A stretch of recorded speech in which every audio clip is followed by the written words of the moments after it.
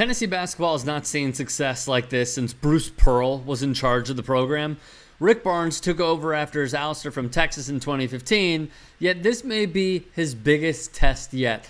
Controversy struck campus. School leaders said the students pictured in this photo will most likely not be expelled, stating the photo is an expression of First Amendment rights. Notice the caption, "We for racial equality, boys. About to get this free college now that I'm black. Let's go. Hashtag Black Lives Matter." Some call it racism. Steve King calls it an average Tuesday. And Ralph Northam calls it a yearbook photo. The uploader wrote on Twitter, "I thought long and hard about posting this, but it hit an emotional spot for me. For people to think that I did not earn what was given to me because of my race." Those in blackface went on to DM the uploader. More on that in a moment. The school issued a statement earlier today. The university was made aware of a screen grab of a Snapchat photo that included 4 individuals we believe to be our students. 2 of them were in blackface. The image is repulsive and the caption abhorrent.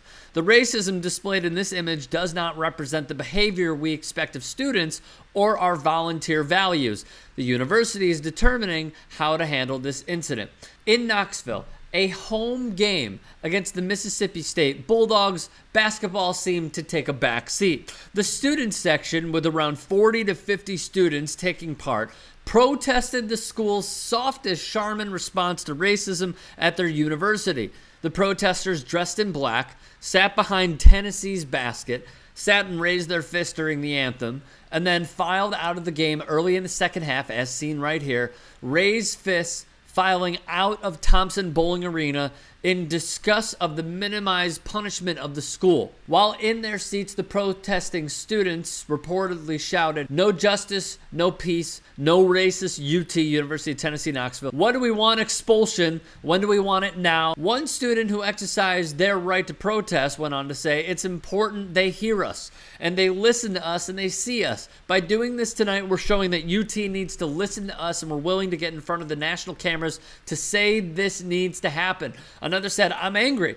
I'm really mad that I feel my voice doesn't matter. The fact that I feel the voices of my LGBTQ brothers and sisters do not matter. I'm sick and tired of feeling like anything related to racism or homophobia or whatever, people get away with it." As for the students, the woman in the photo wrote an apology, then deleted her Twitter account. The college male wearing blackface wrote to the uploader, "Why are you doing this?" Completely tone deaf is an understatement. An alleged high school student of said male wrote to the uploader, "I had to attend high school with him and he had always acted this way. I doubt his apology is sincere because he spent his high school career bullying my sister." Another wrote, "I was harassed for my beliefs and more liberal views. Because of the harassment, I eventually dropped out." The student is no longer enrolled at the University of Tennessee, Knoxville.